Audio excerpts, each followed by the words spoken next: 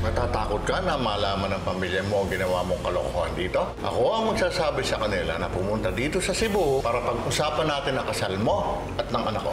Ano nangyari? Wala na po ang kapatid ko. Patay na po si Lydia. Kasama na siya ni Papa God. Nandun na siya sa heaven, anak. May problema tayo kay Kuya. Si Sheila, buntis ho siya. Gusto pa kasalan ni Kuya yung babae na yun. Pupunta tayo ng Cebu, sasagipin natin ang kuya mo. Siyempre, importante ho dyan yung Marc o Certificate of No Marriage para sigurado tayong talagang pareho kayong single.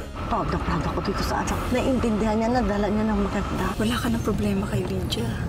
Ang asawa mo naman ang problemahin mo. Masyado mabagal ang trabaho ng asawa mo. Ang hirap pang hagilapin. Baka naman, meron ng kalokohang ginagawa yan doon sa Cebu. Munahin niyo lang po kaya siguro ang asikasuhin yung mga papeles ni Sheila. May kailangan po kasi akong balikan doon sa trabaho namin. Tatakasan mo ang anak mo. Hindi ko po sisirain yung pinag-usapan natin. Kapag napahiya ang aking pamilya, patay ka.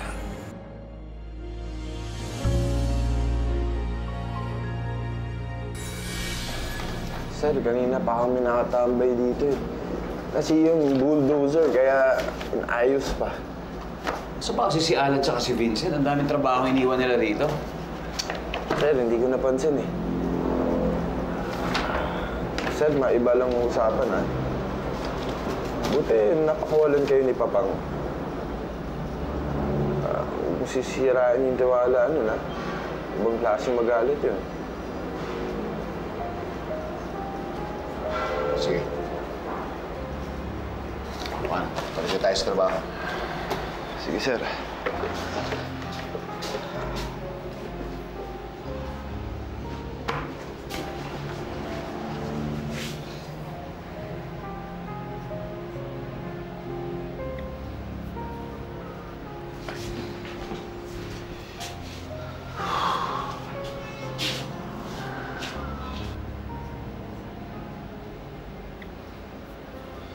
Anthony, ako na naman to.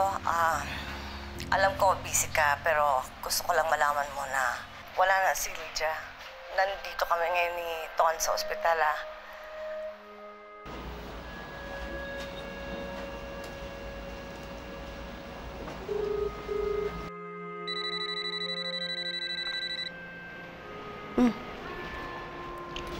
Hello? Hello, May. Totoo ba ang sinabi mo na patay na siya? Oo, Papi. Wala na siya. Mabuti tumawag ka, no?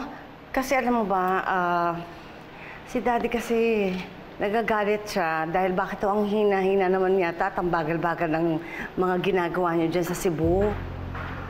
Ano ba ginagawa niyo? Don't worry, Ming. Everything is under control. Huwag kang mag-alala, hindi kita pahihiya sa daddy mo. Oo nga, hindi naman sinabi ko sa kanya. Kaya lang, parang alam mo, konting kibot. Ako ang tinatawagan, konting ganito, nagagalit sa akin. Huwag kang mag-alala, ayusin ko lahat to. Bye-bye.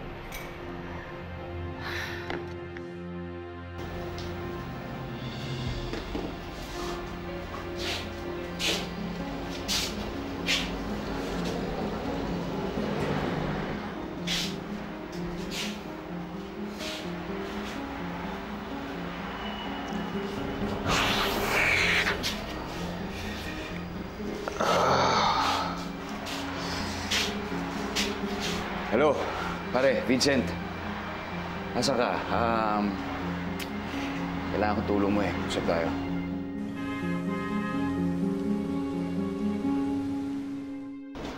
Sinabi ng ayoko, Anthony.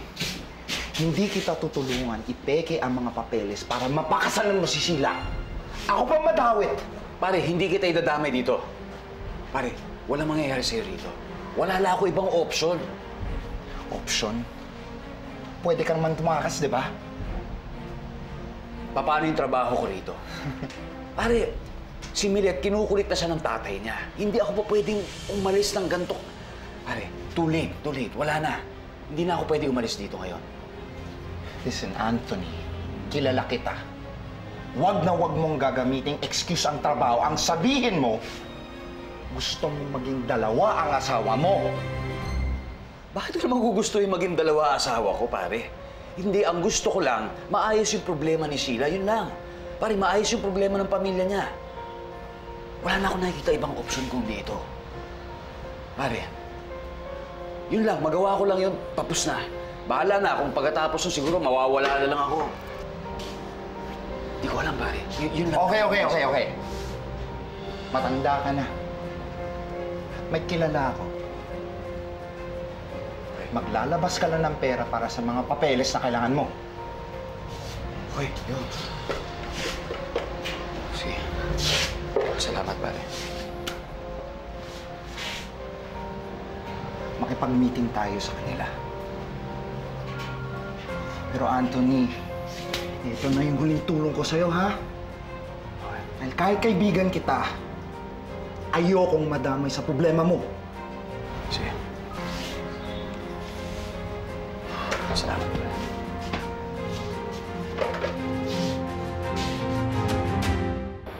Saan ba nakaburol yung nanay ni Tonton? May balak ba kayong pumunta doon? Iniisip ko nga eh, pero siguro sa gabi na lang. Tama naman yun. Pumunta na kayo pag wala masyado maraming tao para hindi naman magulo yung utak ng inaanak ko, di ba? Alam mo,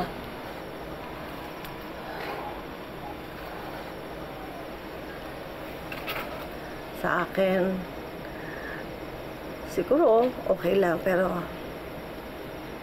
alam ko kay Tonton hindi eh. Ano ba kasi sinabi sa kanya yung totoo? Kasi alam ko, lalabas at lalabas din naman yung totoo pagdating ng tamang panahon, di ba? Ayoko sisihin ako ng anak ko. Ayoko, hindi ko kakayanin noon. Iba si Tonton eh. Siyempre, di ba, anak ko yun. Kilala ko yun eh. Alam ko, sisisihin niya ako. Alam mo, pag sinisi ako ng anak ko, hindi ko alam kung anong mangyayari sa akin, kung anong gagawin ko. Ang hirap pala makita o malaman na meron kang kahati sa pamamahan ng anak mo. Parang gusto ko mamatay, alam mo.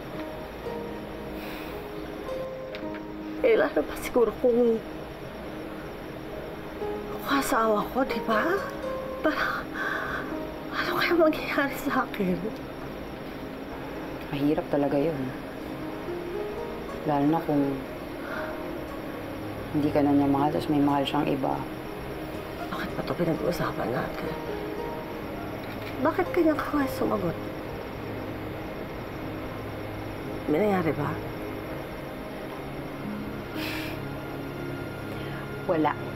Alam mo naman ako, ayoko na ng boys. Happy na ako sa patikim-tikim lang.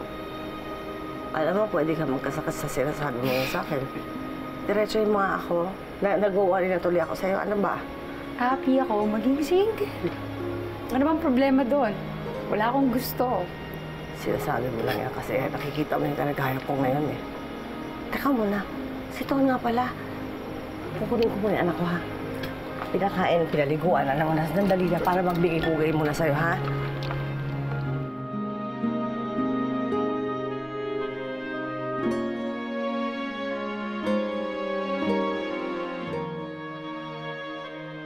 Ito na yung mga papeles ni Anthony at yung bayad.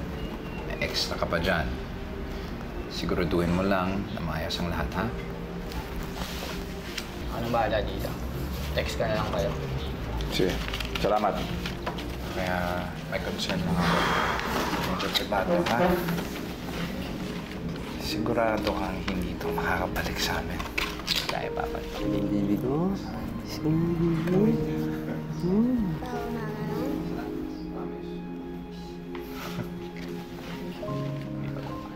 Sige, salamat. Sige. Oh, sir. Thank you. Kumpleto na naman yung requirements, no? Wala na, no? Sige. Bahala ka na. Salamat. Thank you. Ayan. Siguro naman makakatulog ka na ng mahimbing. In 3 days, makakapeking papeles ka na. Senomar. Ayos. Salamat. Pare, si Alan nga pala, nakita mo kasi wala siya sa site kanina eh. Pare, umalis na siya ng Cebu. Bumalik siya sa Maynila. Ha? Huwag kang mag-alala, hindi siya magsusumbong sa misis mo. Pero sa mga magulang mo, baka. Kailangan ko na muna umalis, ha? Kanina pa tumatawag si misis eh. Okay? Yeah. Ay.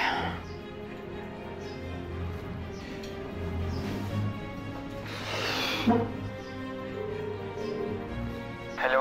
Hello. Tol, nakabalik ka na doon ng Manila? Huli ka na, kuya. Nakabalik na ako dito sa Cebu. Kasama ko na sina Mama at Papa. Hello, Anthony. Nasaan ka? Ha? Ikaw talagang bata ka? Makipagkita ka sa amin ng ama mo. Ba? Mag-uusap tayo ng mga sinsinan lahat. Tungkol dyan sa pangbababae mo, panluloko mo sa asawa mo.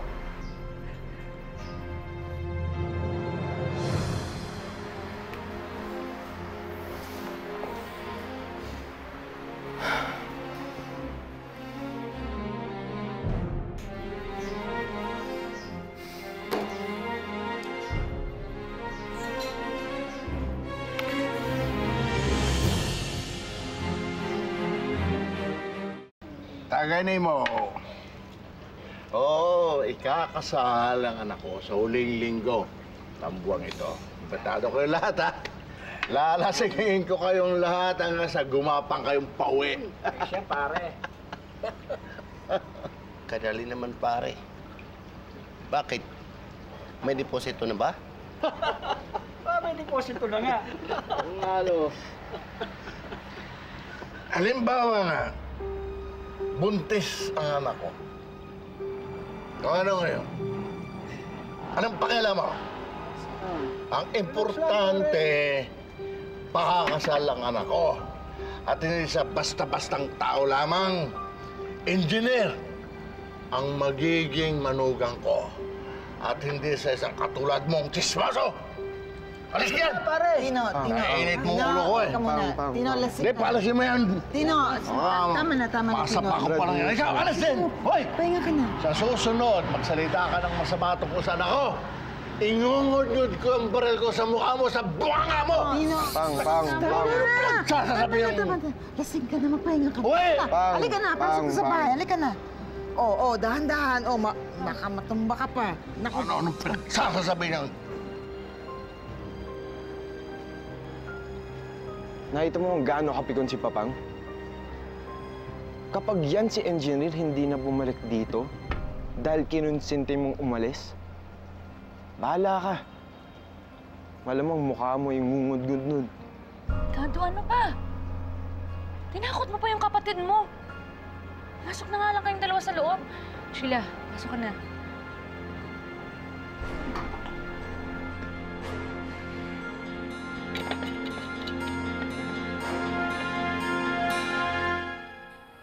Uminom ka muna ng tubig.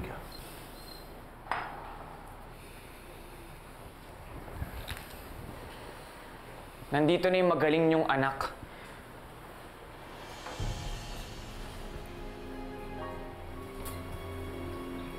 Ano itong sinasabi ni Alan na nabuntis mo lang yung babae mo?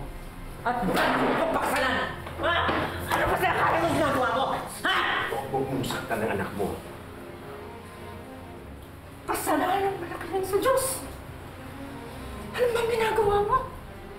Hindi mo pakakasalan yung babaeng yan. Sasama ka sa amin, uuwi tayo, babalik tayo ng Maynila. Para matigil yung kalokohan mo! Hindi ko pa magagawa yan. Kung ginawa ko po yun, itatakwil si Sheila ng mga magulang niya. Hindi ko gagawin yan. Kasalanan din naman niya yun eh! Nalapat-lapat siya sa'yo! Anthony, ang mas problemahin mo ang asawa mo. Dahil mas kawawa si Millet pag tinuloy mo yung plano mo! At saka hindi mo ba alam na maaari kang mademanda at makulong kapag pinakasalan mo si Sheila? Makinig ka naman sa amin. Sumama ka na sa amin, umuwi na tayo. Paano naman yung magiging anak ko? Hindi namin sinasabing tatalikuran mo ang responsibilidad mo sa kanya. Padala mo siya ng sustento. Tama! Tapalan mo mukha-mukha nila para hindi sila manggulo. At pwede ba? Utang na loob, Anthony. Mag-resign ka na dyan sa trabaho mo para malayo ka sa tukso. Hindi na bali maliitin ka ng ama ni Millet. Basta wag mo na lang siyang lukuhin pa. Hindi ko kukonsintihin yan. Ma, hindi ganun kadali yun. Ano ba kayo? Magkakaanak ako. Anak, tunay na anak, hindi isang apon. Di ba naiisip yun? Ma, tunay na anak. Bakit ko pakakawalan si Sheila?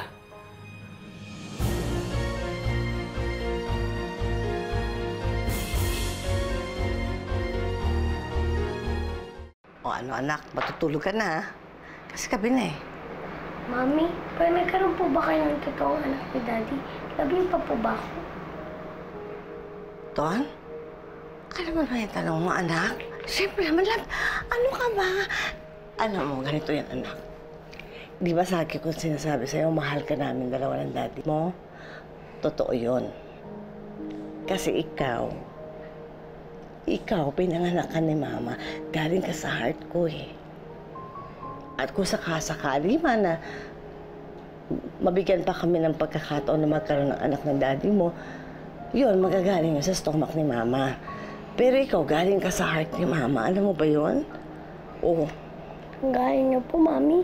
Galing po kayo sa heart ko ni Daddy. Kahit alam ko pong may iba na akong totoong Mami. Oo, ganun. Parang ganun. Pwede ka na matulog, di ba? Tulog ka na.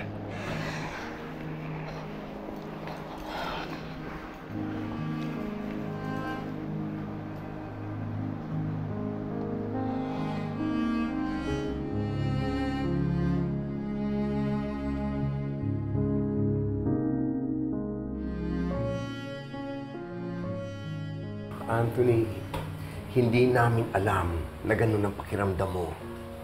Akala namin kontento ka na sa anak ninyo ni Millet. Kontento naman ako eh. At mahal ko si Tonton kahit sinasabing ampun pa yan. So siyempre, gusto ko naman maramdaman yung pakiramdam ng pagiging isang tunay na ama. Di ba?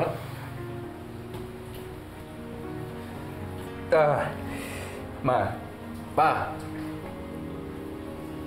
Kahit na sabihin niyo madumi ang bibig ng anak kong yun, hindi ako matidiring halikan siya dahil nanggaling siya sa akin. Ngayon kapag hindi ko pakasalan si Sheila, hindi ko mararamdaman to. Hindi ko siya makitang isilang, hindi ko makitang lumaki siya. Maalagaan siya gaya ng pag-alagang ginawa niyo sa amin ni Alan. Palalampasin ko pa ba itong pagkakataon to? Na magkaroon ng tunay na anak. Kaya niyo.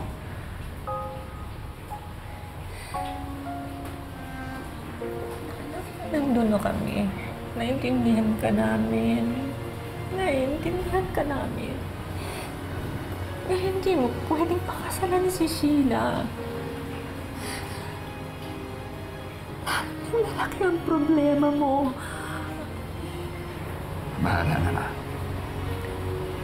Kapag-desisyon na ako. Itutuloy ko to. Saan ka pupunta? Anthony, makinig ka sa amin! Huwag mong sarayin ang buhay mo! Ano ka ba? Ano ka ba? Sonia. Anthony! Sonia, nakapag-desisyon na ang anak mo. Wala na tayong magagawa. Hayaan mo na! Hindi niya alam ang ginagawa niya. Pigilan mo siya! Sonia.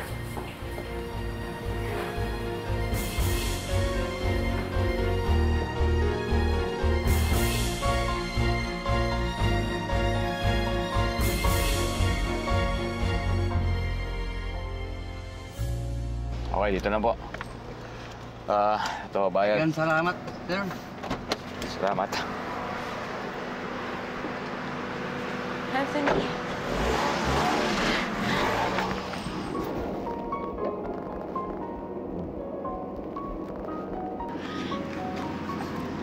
Buti naman bumalik ka. Oo naman. Sabi ko naman sa'yo, hindi naman kita tatakbuhan, di ba? Oo.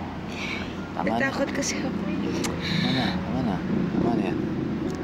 Akala ko hindi ka na babalik. Tama na. Salamat.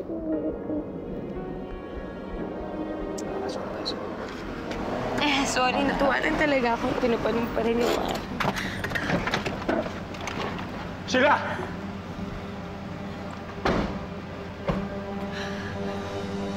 Mga agaw ka! Edgar! Sheila. Agaw mo ang girlfriend ko!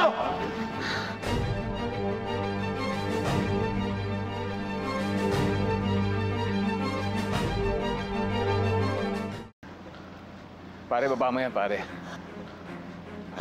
Pare, huwag ganyan, pare. Baba mo yan. Edgar, balihog. Ibaba mo yan. Ibaba mo yan, Edgar. Papang! Sheila, pumasok ka sa loob. Hindi kita iiwan dito, Pumasok ka! Papang! Pare, baba mo yan, pare. Mamamatay ka na!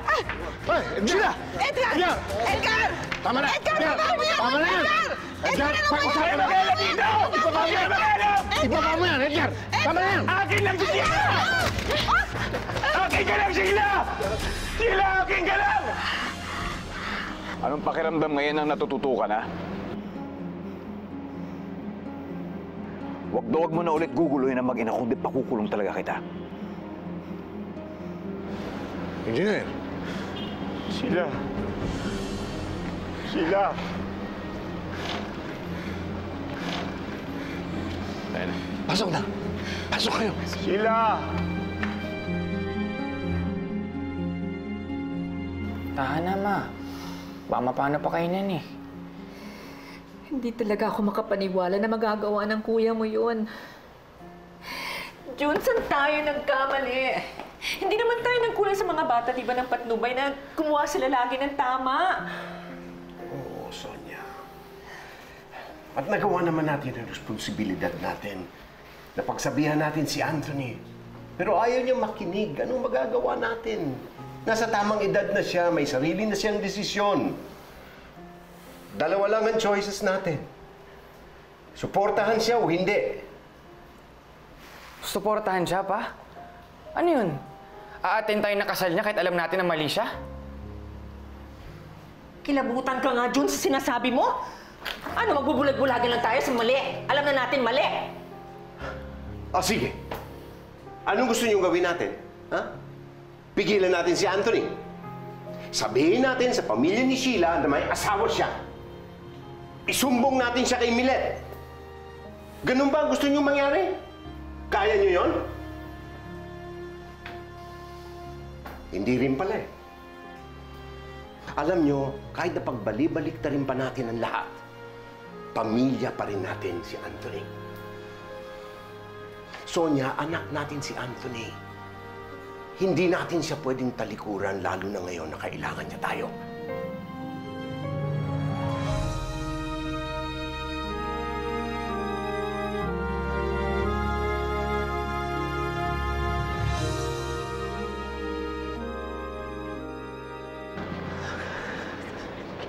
Tayo! Si Sheila. Tayo! Sheila. Ano pang ginawa mo? Pasensya na. Hindi tama itong ginawa mo, Edgar. Eh kung napuruhan yung Anthony, akala mo hindi ka makukulong dahil naging pulis ang tatay mo? Papa, di bang sabi mo sa akin, kami ni Sheila ikakasal? Bakit yung wala biyang lalaking yun? Wala na akong magagawa. May laman na ang tiyan ng anak ko. Hindi mo na pwedeng akuin yun, di ba? Ayaw mong pagtawanan ng mataga rito? Pang wala akong pakialam. Wala akong pakialam kahit buntis na si Sheila. Hindi niyo kilaling yung engineer na yun. Wala akong tiwala. Doon baka lokohin lang yung anak niyo. Problema na namin yun, Edgar. Basta, huwag mo nang uulitin ito, ha? Ikaw siguro nagsumbong kay Edgar, ano? Eh kung ikaw kaya ang patayin ko, ha? Alis!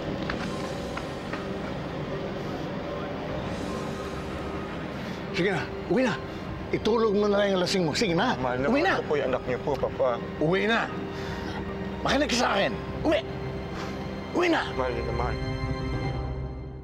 Nakausap ko na masisina si Edgar. Huwag mo na siyang problemahin. Hindi na kayo guguluhin nun.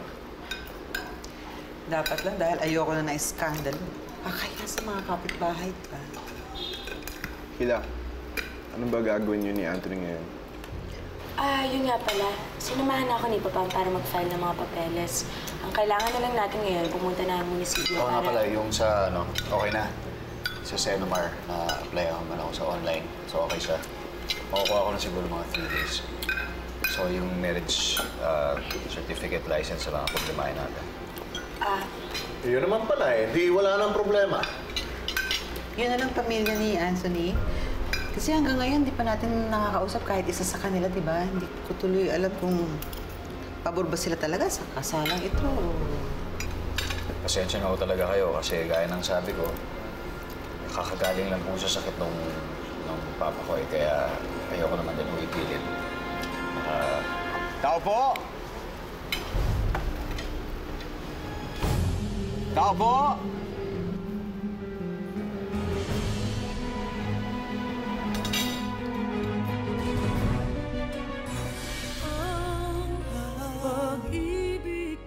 Gusto ko lang patunayan sa'yo na kahit mali ka, hindi ka namin tatalikuran. Pero sobrang anak, konsyensya na ako. Anak, naawa ako kay Millet. Pero may duda ako sa engineer na yun. Aalamin ko kung anong tinatago niya. Tawag ako ng tawag sa'yo, di ba? Hindi mo ba nakukuha? Alam mo, nininervous ako sa inyo. May nangyayari ba? Marami ka pa rin pagsisinungaling na gagawin sa asawa mo hanggang dumating sa punto na balang wala na sa'yo. Welcome to hell, Anthony. Niyayaan na ba kayo ng asawa mo na mamasyal doon? Malay mo, baka naglolo ko na yun doon. Kaya nagbabagal. Thank you sa pag-effort sa mga magulang ko. Malaking bagay sa akin yan. Magiging magulang ko na rin sila kahit papano, di ba? Kaya kailangan ko talaga makisama. Sabi ko na kami sa Cebu. O, nagulat ka, no? Next time, tatawagan niyo ako kung darating kayo. Hindi yung binibigla mo ako dito. Bukas, alis na kami. Kung yun ang problema, madali naman akong kausap.